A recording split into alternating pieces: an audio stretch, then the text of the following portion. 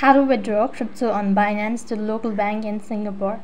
Hi everyone, welcome back to our channel. Today in this tutorial, I'll be showing you the ways to withdraw money from Binance to your bank account. So in that case, you have to first of all go and log in into your Binance account. When you're logged in, that is going to take you to the home page and it's going to look something like this.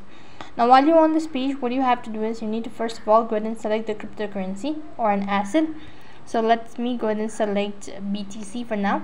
And next, what you have to do is you need to select the fiat currency, that is either it's your USD, EUR or GBP, whichever you want. Just select that and select the withdraw button. Next, go to the payment method, and as per the payment method, add in your Singapore bank account or your local bank account. Go ahead and verify the security, wait for the processing and check your bank account, and you'll have successfully withdraw crypto on Binance to local bank in Singapore.